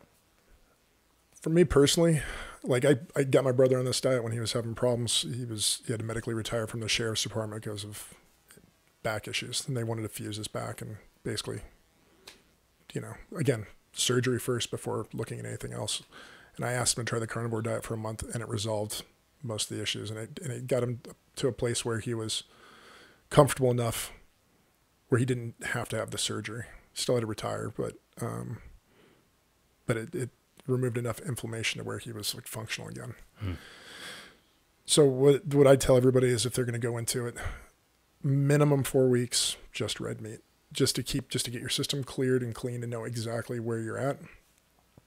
I always recommend 4 weeks of red meat, and that's primarily steaks and some ground beef. Mm-hmm. And I would stay away from. You could have a little bit of lamb. I would stay away from all pork, and I would even limit fish just to get that 4 week mark. And then once you're at the 4 week mark, and I'm sorry, sea salt. You need adequate sea salt. So depending on the person, somewhere from 6 to 12 grams of sea salt a day. If I'm training, I go up to 15 grams a day, which seems high, but if you're not hypertensive, then you don't really have to worry about it. And it's really important. If you have too low a sodium, there's actually a higher increase of all-cause mortality in groups that have lower sodium. So it's really a key thing to have. So electrolytes are really important. Yeah, so that's what I was going to ask. What all does the sea salt do for the body? Because it's just an essential. It's an electrolyte. So you have to have it to maintain blood volume, to maintain a healthy blood pressure. It's going to do a bunch of other things that I couldn't tell you off the top of my head right now, but it's critical to have. And the same way potassium, magnesium, the rest of your electrolytes. And so once you start transitioning back onto foods, I start supplementing with more like, I really like Element, Rob Wolf's company. They have an electrolyte. It's LMNT is the spelling on it. They make great electrolytes for putting in your water. So when you're training on carnivore, it's really good to have that with additional sea salt. But yeah, so 4 weeks on, and then each week, what I recommend is adding one fruit or vegetable, a low glycemic fruit or vegetable, into your diet. And reason being, each week you're going to see what the reaction is. So Week 1, if you want to make it blueberries, add some blueberries. If you start getting brain fog, you feel lethargic, you have inflammation in your knees, anything out of the norm, because by the time you're on carnivore for 4 weeks, you usually feel pretty amazing. Mm-hmm. Your mental clarity is like peaked. Inflammation's generally gone from your body. And so you'll be pretty sensitized to anything that comes in. So blueberries cause it, well, blueberries are out. And the next thing you move on to like maybe apricots, because they're high in potassium. They store well for like, drying apricots. That's a favorite of mine. But eventually work into like maybe even like oats, if you want to try oats, whatever it is, but one component a week. Mm-hmm. If something adds inflammation, take it out, and you can build your diet back that way. Right and on. then just be aware of your minerals. Cool. Good. There's a pastor I like who says something. He says, more fathers and less government. And we've talked about stuff like that a little bit, about the role of the healthy man in today's society and how it's kind of lacking. You get all this stuff about toxic masculinity going around. And I think that's a really important subject to touch on. So obviously you and I have the mental clarity to be able to tell what is toxic masculinity and what is, people trying to be divisive. So how would you paint a healthy masculine role in today's society, including all the trans stuff that's going on, including all of this division that's happening? What does a healthy man do in the face of all this? The only thing I've come up with after driving myself crazy trying to come up with answers like you, it has to start with your family first. So it starts in the house. I think you have to have a foundation, your relationship with God first and foremost, your relationship with your wife, and being a strong partner, not being wishy-washy, leading from the front. You have to be a role model for your child, and you have to grow it out from there. So you have to surround yourself. You're the sum of the 5 people you surround yourself with. I've heard that said. Mm-hmm. And so you want other strong male role models. Mm-hmm. And I think to quantify that is to say you don't want people that are acting out of ego. We all go in the gym and we lift and we can get crazy in there and have fun. But the guys that puff out their chest or talk about it, or the same bully mentality, like that's unhealthy. That's not masculinity. That's weakness. Yeah. And so humility, again, it's great to feel pride in what you do, but always to bring yourself back to a place of humility. I'm accomplishing a lot of goals this year in the gym, and I'm hitting numbers I never thought I would hit in my life. Yeah. And I leave the gym sometimes so high on endorphins that I kind of almost feel like cocky, and I really honestly try every time just to be like, hey, chill out. You just pushed a weight. Relax. It's not that big a deal. So I think humility is really important. I think empathy is very important. Yeah, that's a big one that's kind of lacking in men. Yeah. And most men today, well, I guess I don't know most men today, but from what I see on the social media and the world stage is that a lot of men, or it's not promoted for men to be empathetic toward other people. The care and the compassion is not, at the tip of the spear, really. Well, everything's divisive now. Yeah. And so it doesn't serve the media companies and BlackRock and whoever else is trying to divide our country the way they're dividing it. They don't want people empathetic. They want people angry. And so you're either an unhealthy, trans-hating, white male, Trump, whatever they want to put on you, or you're, an insane trans leftist, whatever they can do to divide. Yeah. But yes, but empathy should be like one of the primary traits of every human being. Yeah. Again, going back to Brent, he's been a martial artist his whole life, and he quotes Musashi a lot, and that there's a lot in kind of like the samurai codes that were really beautiful, being the art. It's the yin and the yang, right? So you should be a a capable, deadly warrior, and you should also be artistic and empathetic, and you should be able to operate in both worlds equally. Yeah. And so I think that's what masculinity really looks like. You should have a healthy body, first of all. You can't sit on the couch and play video games and consider yourself a healthy male. Sorry, but you have to be active. Mm-hmm. Even though we don't have the same physical struggles at this point in the world, we might be coming back into that. And it's important. If you don't have a strong body, I think it creates a weak ego. And a lot of people that don't train hard and maybe don't do martial arts, they don't learn that confidence. And so it's a lot of, would bloviating be the right word? There's a lot of like ego and a lot of false puffing up kind of stuff. Yeah. I don't know. What are your thoughts? What do you see as? I think all that is right on point, especially the being able to operate in both arenas equally. It's balance. It's being a balanced man. So the part of the man that has been kind of left to the wayside in our generation or the previous couple is the empathy and the compassion, which is one reason looking to Jesus is such a big deal for men, is to find a compassionate, kind, caring man who's also extremely capable of violence is like few and far between. And not here. I feel like this community that we're in is like it's exceptional in that way. There's a much higher percentage here than any place I've ever been. It's a gem. It really is a treasure, this place. And that's why it's so important to feed the healthy masculine, because without the healthy masculine, it's going to fall. Everything's going to fall apart. Like that old saying, the soft men makes hard times. And right now we see a lot of like the new age type of culture. It's like, okay, well, you can be balanced, but you want to be inclusive and tolerant and stuff like that, which, I get where you're going with that. But at the same time, how much does that soften your resolve? And you have to have a moral foundation. You have to have your moral compass has to be set in stone, and you can love people and you can tolerate people, and it doesn't mean you have to agree with what they're doing at all. And I'm not saying that you persecute them or make them feel lesser for any reason. I think it's every person's responsibility to try to better the world and try to project what they believe to be the correct way to live. And that comes through strength, and that comes through humility, and that comes through empathy. But you can't fold. You can't be overly sensitive, and you can't.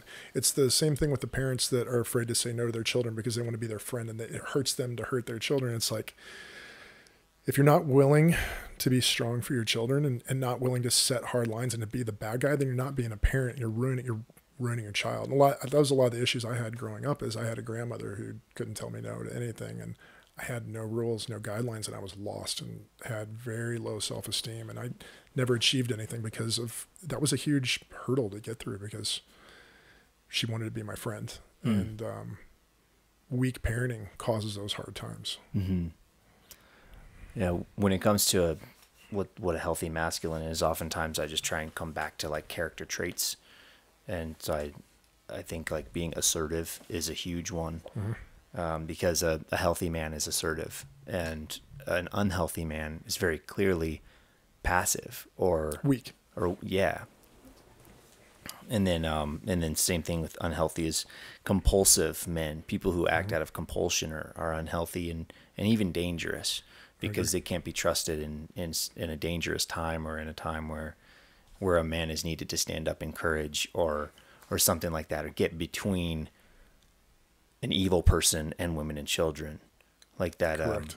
The incident with the park, I think it was in France, where there was a guy, some guy went into a park and just with a knife and just started trying to stab women and children, and then some guy got between them and was swinging at him with his backpack. And I didn't see that part. And it turns out he was able to run him out of the park, and he was a Christian guy, I guess, and he rebuked him in Jesus' name and ran him out of the park. Oh, wow. Which I just found that out a little bit recently. So funny that press didn't put that in the of course, no, they're not going to say that part. But another healthy element for a man is to be decisive. Yes. Because if you're being ambiguous, you don't know what decision to make, then that's going to wreak havoc on everyone around you. To be a leader, you have to be decisive. I think a big problem with children that are raised by mothers, and I'm not knocking some, I mean, I can't imagine how difficult it is to raise a child, but that's a very female trait to be indecisive about things. And I see a lot of kids that have just mothers around lacking that ability to be decisive. Yeah. It's like, not across the board. I'm speaking very generally, but right. But in a situation like that, it's like, there's something lacking that's making this fully healthy and balanced, kind of like your copper. If your copper's not there, it's a missing element that's causing problems. Yeah. The same thing with a healthy male role model in a kid's life, or even a husband of a household, or whatever it may be. The healthy man, you can't trade that for tolerance and diversity and equity and inclusion. It's not. Well, if you understand why they're doing this, right? So they're trying to destroy the nuclear family, removing the man from the household through, whether you want to call it feminism or whatever it is. By removing the man, you now have a child that's going to become more of the state's. They're easier to manipulate. They don't have the same foundational, maybe traits that you would get from having a strong male figure. And they don't want that. The government wants people that are compliant and don't think on their own and are weak. Well, it's like a castle. Why did they build castles the way they did? To defend from enemies. So they've got this giant brick wall. Yeah. If you remove the giant brick wall, there's just vulnerability, and anything can be taken or taken advantage of. And that's what the man is he's the brick wall. That's a great metaphor. That's the other one I have here is I really like this one because it's controversial, but it's totally true, is the capacity for extreme violence. Yes. And I think a healthy man is, like Jordan Peterson actually says this, is a dangerous man. It's like you Absolutely. because warriors didn't come from nowhere. Warriors get to be to the heights that they are, not because they're weak, but because they're strong and because they have a big heart and they want to protect. It's the protective element that's massive.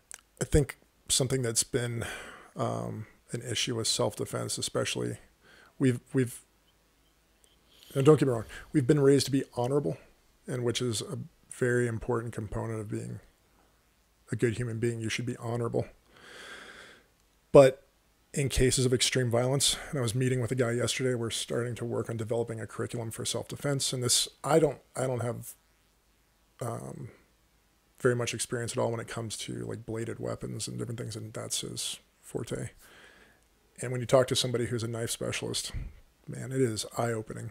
And we were discussing it, and while you have to be honorable, you also have to understand that when there's conflicts, you have to be absolutely ruthless in your execution of violence if necessary. So if you're with your wife and child and somebody comes up to rob you or they're attacking you, once the violence, once that threshold is broken, if you're not able to, build rapport with the guy and diffuse the situation, if it goes to that violent, you have to be willing to act with absolute violence until the threat's stopped. And I think most people aren't mentally, I don't think people understand that concept.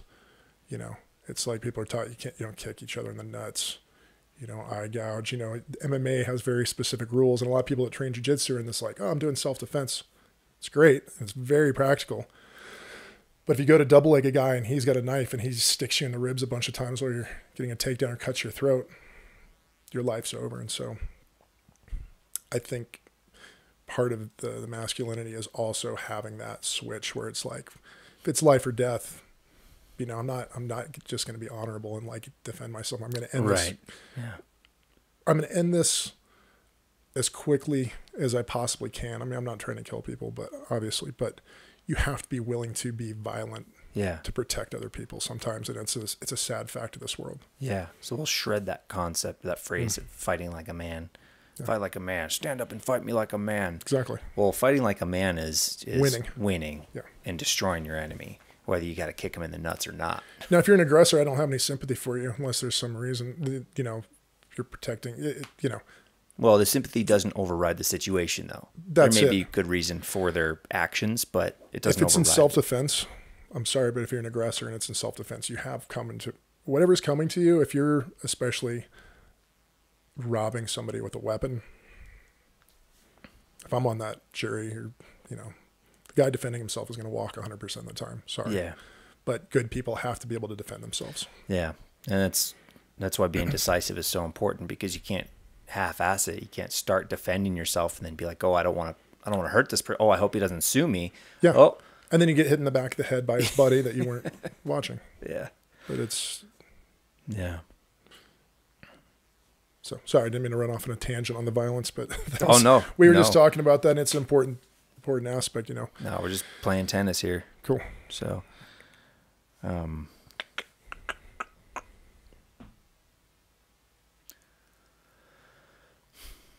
keep coming back to that being one of the most important things that we can have today during all of this attempt at division and this like psychological castration of men and this like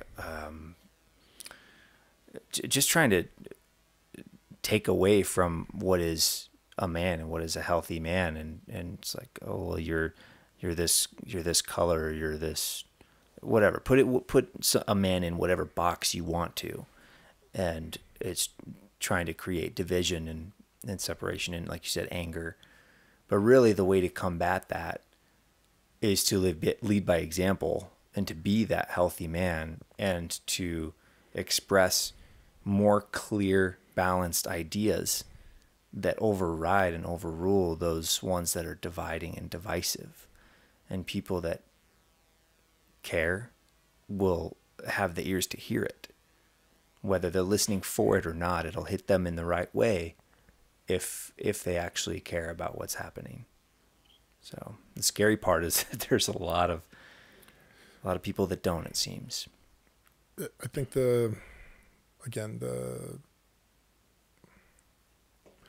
focus on compassion and inclusivity and all these things that are great in theory, they just don't work in the real world, and they're causing the destruction of this country. Yeah. And they're taking good people, and most people that would consider themselves a Democrat or a liberal view themselves that way because they're compassionate and they're empathetic and they have good qualities, but they're being manipulated by these people. The thing I get from friends that I have that are still very liberal, I don't talk to them a lot anymore because it's frustrating, because, there's a disconnect. Not that I hate them by any means, we just are different on different pages, but their view of anybody, if they hear the word conservative, they immediately, something about Trump comes out of their mouth. And there's this, they view conservatives, speaking broadly again, but most people that are on the left now view conservatives as Trump-loving, gun-toting, violent, corporatist, all these really negative things. The same way a lot of the conservatives would see anybody liberal as blue-haired, tranny, whatever terms you want to put on it. Things have been polarized so hard now. Yeah. That nobody can really communicate. And so these people that are on the left that have all this compassion, they're being manipulated, and they're twisting this compassion into this inclusivity and this, they believe that all these trans people are getting murdered, and it's just not true. Yeah. And if you even give them statistics and you say, look, did you see the thing they did on how many black people are killed every year by police? I heard something briefly. Yeah. So they were asking people on the street, they were finding Democrats in the street, and they're like, how many black people are killed annually? One answer was 30% of black people every year are killed by police. Another person said somewhere around 30,000 a year. And the real number is somewhere between 6 and 12. People. Six people? 6 people not a year. 600 people. No. Not 6,000 people. No, 6 to 12. 6 to unarmed 12. black people, yeah. Yeah. But a lot of the stuff in the media, it was the same with the COVID vaccines, it's all this propaganda. And the problem is people aren't really trying to get to they're reacting emotionally.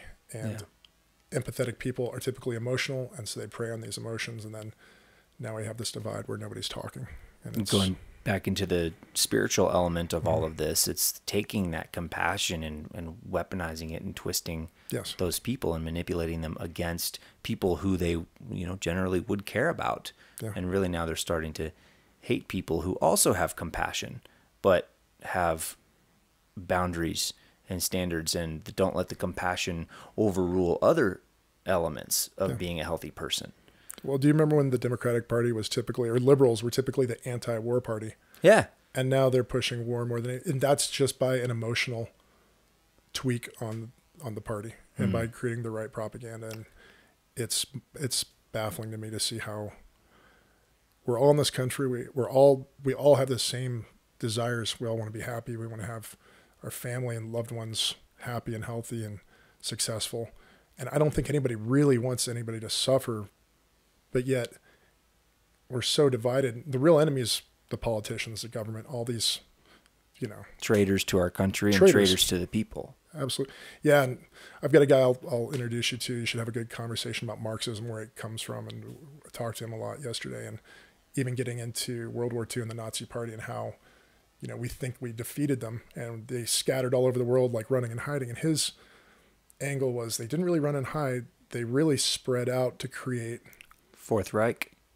Exactly. The Fourth Reich. And so they've got communities and bases established all over the world. Now the bases might be, they're not like operating bases anymore, but they're communities that speak German in South America, and they're still very Nazi based. And people don't realize that ideology came over with Operation Paperclip and a lot of these people that were brought to the United States after World War II. That's right. Yeah, those Nazi scientists. Yeah. Yeah. Are you familiar with the show Hunting Hitler with Tim Kennedy? It's great. Oh man, I started watching that show and fell in love with it. It blew my mind. All of the stuff that's left out of the main story. It's crazy, isn't it? It is crazy, and it's scary, and it's, And there's still so much that I don't even know. I'm just, like I said, I love talking to people that are well read on the subject, because, I think everybody kind of has you get information kind of like a transient sort of, okay, they were the bad guys, we were the good guys, this war happened, Hitler was killed, he was the guy. And really there's people behind the scenes, much like what's happening with Biden now, who's obviously a puppet. We have all these people who are just puppets. People pulling the strings are the ones who are going to continue to succeed, whether or not Biden gets thrown into the fire for all this treason, which is the only reasonable title I think you can put on what he's done to this country. Yeah. Well, the thing that makes my blood kind of boil is when people start to blame Joe Biden like he's the one that's making these choices. He's the guy. He's the just problem. The corrupt asshole that they can puppet. Dude probably doesn't even know what he's doing. No. Did you watch the Fetterman-Biden speech yesterday? Oh, no, I didn't. Not yet. But fantastic. I did see the thing. Is that when he said the thing about the pistol brace changing the caliber of a gun? No, I think that was another stupid thing. You saw that, though? Oh, amazing. For people that don't shoot, by putting a brace in a pistol, it doesn't change the caliber, just so you guys know. Yeah. A lot of the stuff that's being promoted in the media about guns and gun safety and all these things that need to take guns away, it's so nonsensical that it's laughable, really. It's laughable. The information is false. It's a straight up lie. And it's laughable. But I mean, if a pistol brace did change the caliber of a gun, man, I'd have all kinds of pistol braces. Awesome. Change my calibers all the time. But how does that make it more dangerous? It doesn't. It doesn't. What's dangerous is not having the Second Amendment to be able to defend from the government that we created that's now taking advantage of us. So I'm going to open a door into a topic that this is going to be good, because I've heard that you're not a big fan of RFK because of the Second Amendment concerns with him. Yeah. I had the same concerns, and I saw a statement from him, and I don't know where he lies exactly on it now. I need to go do some more reading and look at some interviews and see where he's at specifically. But the one statement I did see recently, it looks like his perception has changed.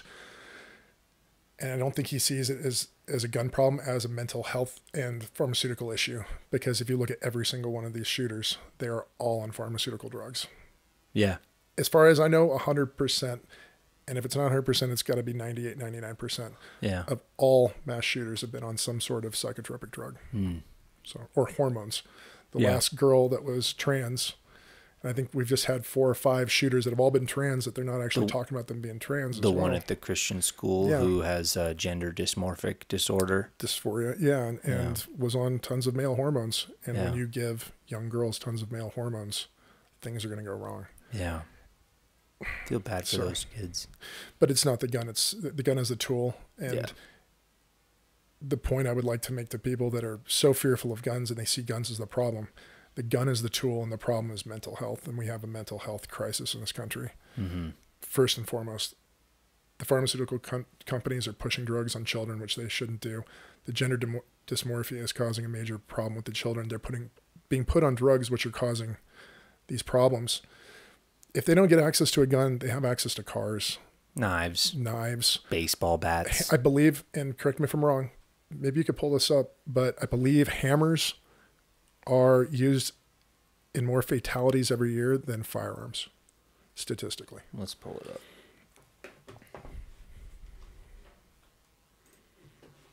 I really hope I'm not wrong about this, but I heard that the other day, and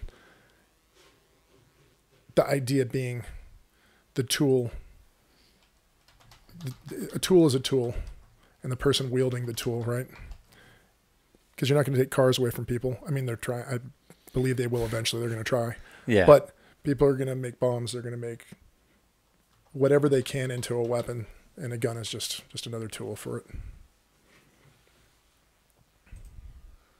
There we go. June 2nd of this year, number of murder victims in the United States in 2021 by weapons used. Let's see if they have hammers on here.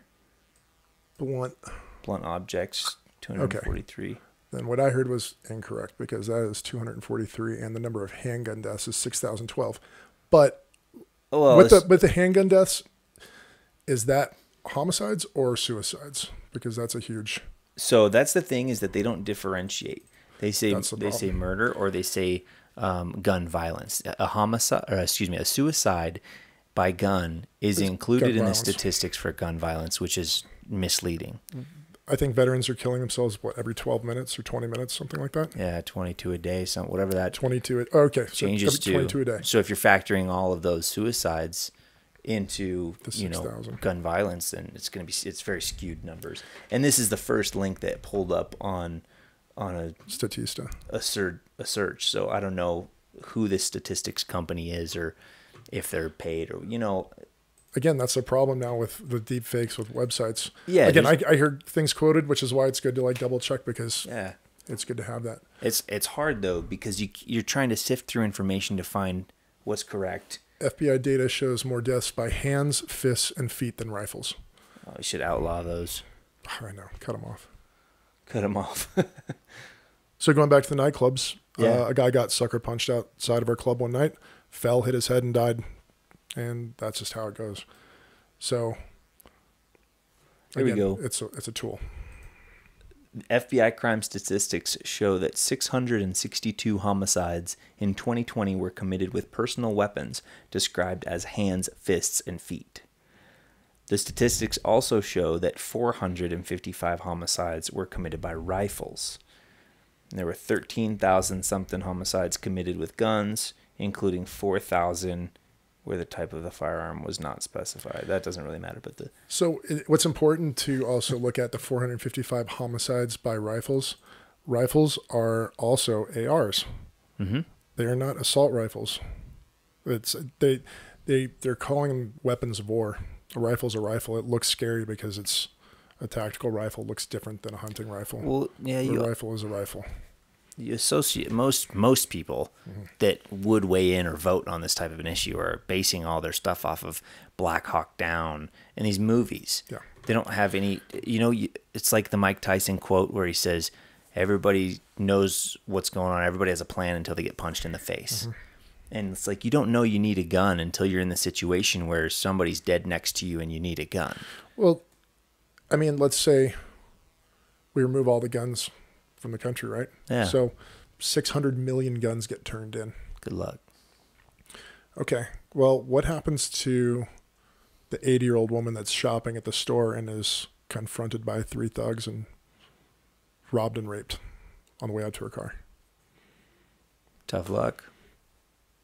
That's not very fair, right? No. So the gun is the equalizer. And I think if people understood that the gun equals the playing field for weaker people, I think all these people that are compassionate and care about human beings would want people to be trained. And I think I told you the other day at Costco, I helped a lady carry her groceries out to her car. She popped the trunk. She had to be well into her 70s or 80s. I mean, she was very old.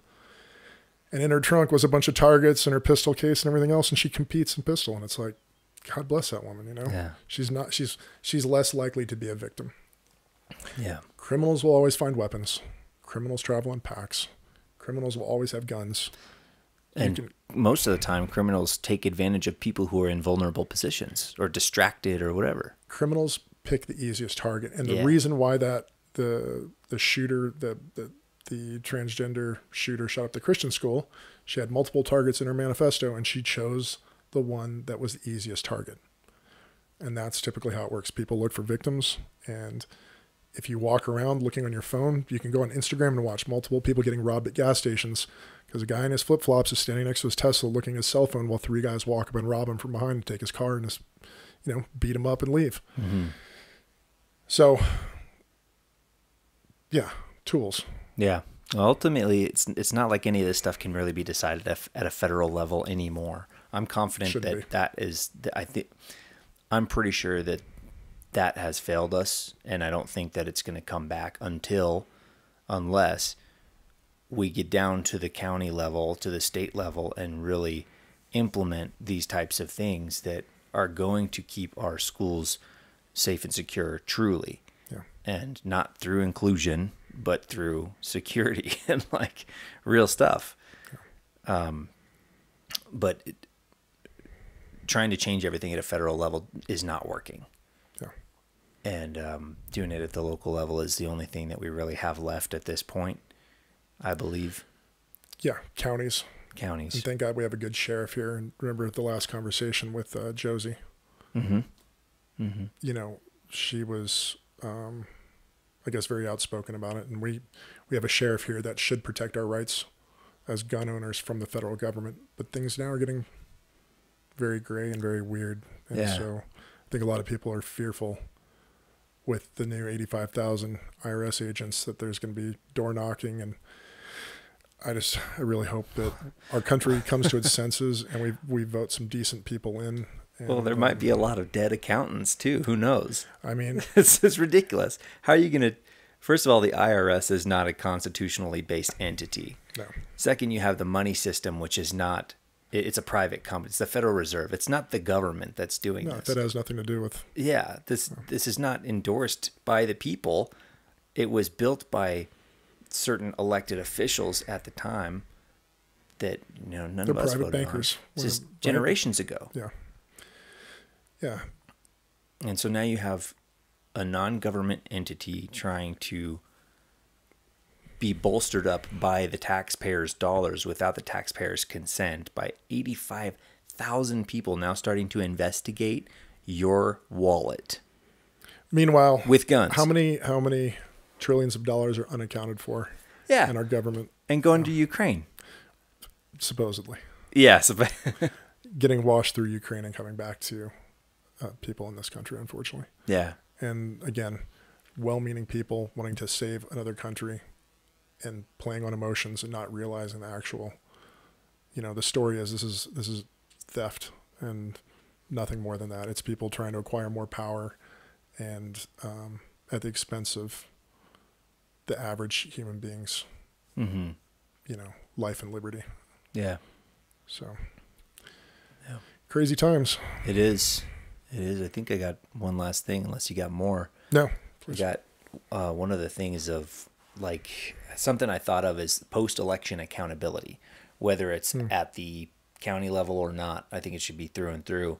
But if you elect somebody to, say, city council and they campaigned on these certain values, then there needs to be an audit 3 months later.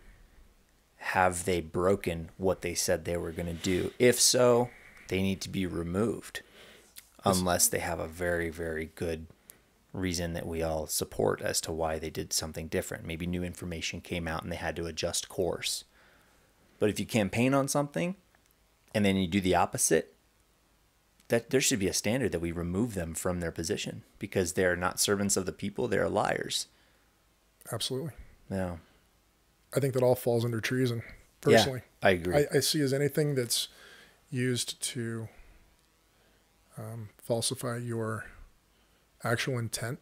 If you lie coming into office, you are,